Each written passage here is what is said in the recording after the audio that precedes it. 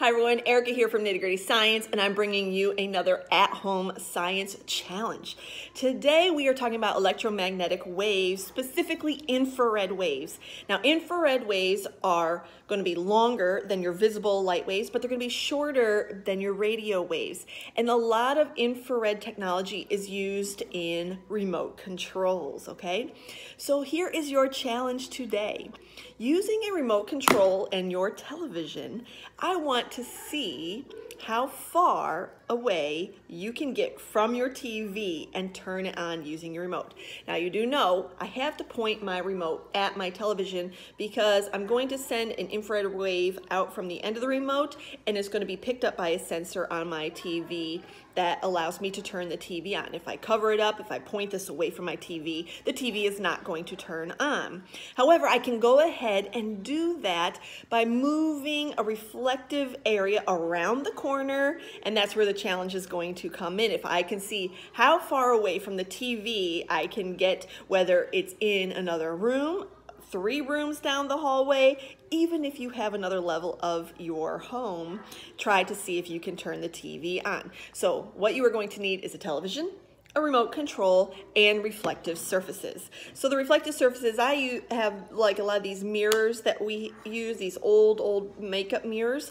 You can also ask if your sister or your mom or your grandma has these compacts right here that have the mirrors on the top. Make sure you ask permission, of course. You might have handheld mirrors around the house or small makeup mirrors like this around the house. You can put those in different places.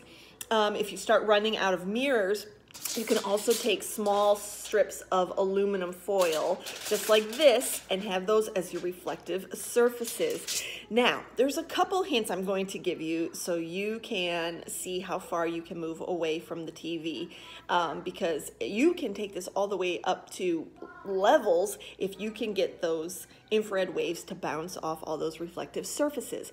The first hint you want to do is make sure that your surfaces are flat. So if you are using the aluminum foil, try to keep it as smooth as possible and tape it flat to a wall or to a surface so it gets a good reflective area.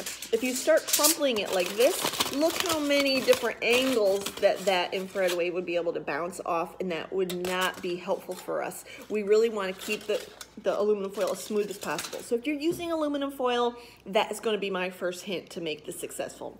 The second hint that I have for you is don't start at the finish where you think you want to end up and start working with. Actually start from the television itself and have your remote.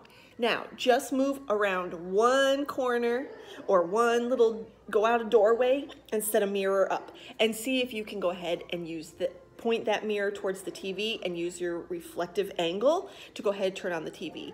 Once you have moved one mirror away from the TV, now set up a second mirror and move it down the hall maybe a little bit, go down around the corner into the kitchen, and start moving backwards from the TV, and then see how far away you can get into all the rooms or another level to turn on your TV.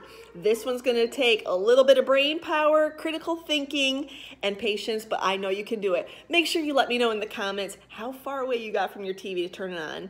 And if we want to keep doing these activities, make sure you clean up when you are done. You do not want your sister or mama or grandma coming after you for their compacts when they're ready for that. So make sure you put everything back when you're done. Make sure to also thank them for allowing you to borrow that, and have fun with this challenge. Let me know how it goes in the comments. Take care. Bye-bye.